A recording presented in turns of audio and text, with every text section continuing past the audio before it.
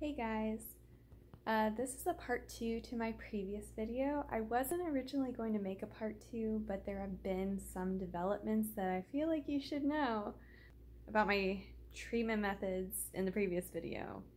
And also my other video was more like me just guessing on what I should do and not really knowing if it would work or not. But now that I've been treating my plants for a week now, I know what works and what has been working, so I'm going to give you guys an actual rundown of my whole treatment process that actually works, okay? And I've finished treating all of the plants in my bedroom, and now we're moving into the living room, so I'll show you my process on the first batch of my living room plants. So first, I'm going to give you a very important update on those baby spider plants and what I did with them and what I did wrong, okay? So let's just go look at them. Alright, so here are the baby spider plants. I left them in the solution for 2 days straight because I honestly forgot about them. I know, it's horrible. And I took them out, I rinsed them off really well, I let them dry out overnight, and then I put them in water hoping that there might still be a chance that they could root. I cut off all the dead rotting leaves as well. I don't think they're going to root. I think they might be too far gone, but I'm going to leave them in water and just see what happens. But this is what not to do, guys, okay? So yeah, don't do what I did, okay? If you're going to treat baby plants in the neem oil, Castile soap and water solution, I would recommend leaving them in there maybe 30 minutes max. Like, even 30 minutes may be too long. Yeah, so this is just... Please don't do what I did. Learn from my mistakes, please. Alright, let's take a look at those living room plants. So the condition of these plants has declined significantly, and it seems like my worst fears are coming true, okay? Like the thrips seem to be killing the plants faster than I can treat them. And yeah, I'll just show you. So here's some thrip damage. It seems like they're concentrated in these two leaves.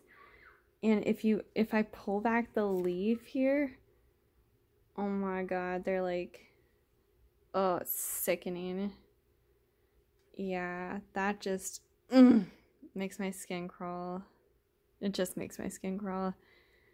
But yeah, so we're gonna be putting my big Monstera Philippe. He's going in the tub. This little Philodendron Moonlight's going in there. My Dieffenbachia Camille has declined, like, really noticeably, and you can even see the fucking thrip. Look at that bitch. Look at it. It's crawling towards its eggs. Why don't you focus? But yeah, you can see it in the eggs.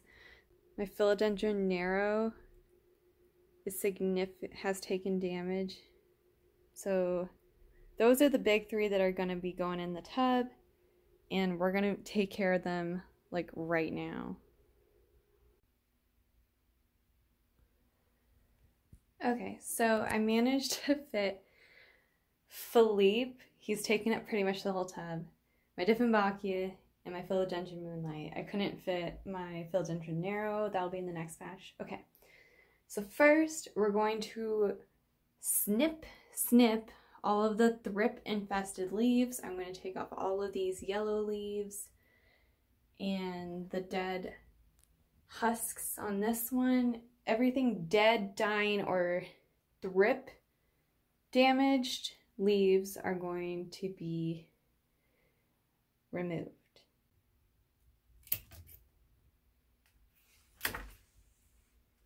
So I pinched my finger in the clippers. I got a dinosaur band-aid. We're all good. Okay, so I've removed all of the damaged and dead leaves, and now we're going in with Captain Jack's. Yes! Ow, it hurts my finger. Oh yeah, I gloved my injured finger.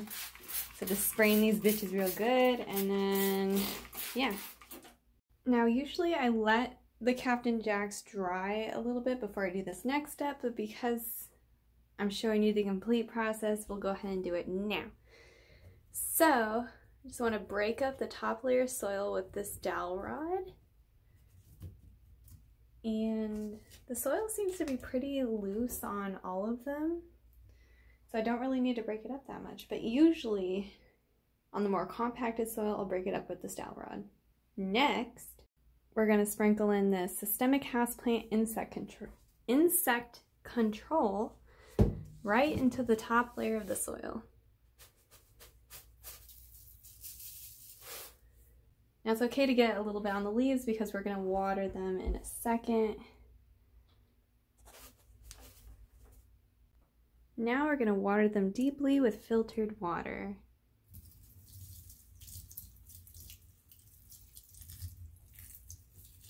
To really work that systemic into the soil.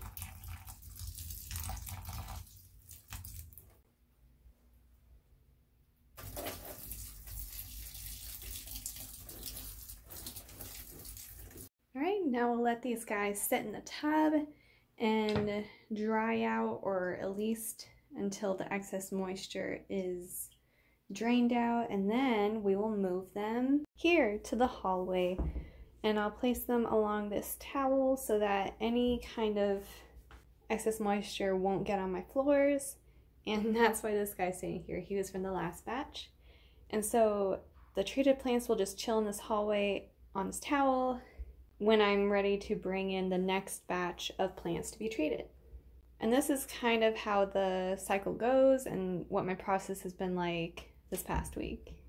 So yeah, that's what my process has been like. I've just moved the treated plants from the tub into the hallway onto that towel, and then I move a new batch of plants into the tub to be treated, and then when the ones in the tub that have been treated are ready to be moved, I move the ones from the towel back into the positions that they were in. And then I've been doing that all week, and I feel like it's working, and I'll show you why I think it's been working. So here's a treated plant update. So here's my Ficus altissima, which is in one of the first batches to be treated. And as you can see by these leaves right here, they're starting to perk up. Oh my god, I'm so excited, because before they were as droopy as that one right there. They were droopy and close to the main stalk of the plant, and now they're starting to rise. They're starting to go back into their place. They're supposed to... I'm just so excited that the treatment seems to be working and that my plants are starting to be happy again. Also, another thing I found when I was treating my plants were some impromptu updates on my plants, and that I wouldn't have noticed if I wasn't treating them, and they're so cute. First, when I was treating my big panda plant, I was clearing away the dead leaves, and I saw one of the dead leaves had a baby growing out of it. I'll insert that footage of when I first found it right here. Oh my gosh, guys, look what I just found. I found this. What is this? It's a half-dead leaf, and it has a baby growing out of the center. And roots. This bitch has roots. It was just sitting on top of the soil of the mother plant, and I was like, what the fuck? It's got a baby. How does this happen? I've never seen this happen before. I've never heard of this happening. What?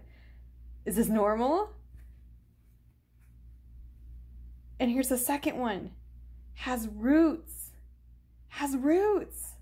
This is so wild, this is so bizarre, but it's so cute to look at it. And here's the little guy now.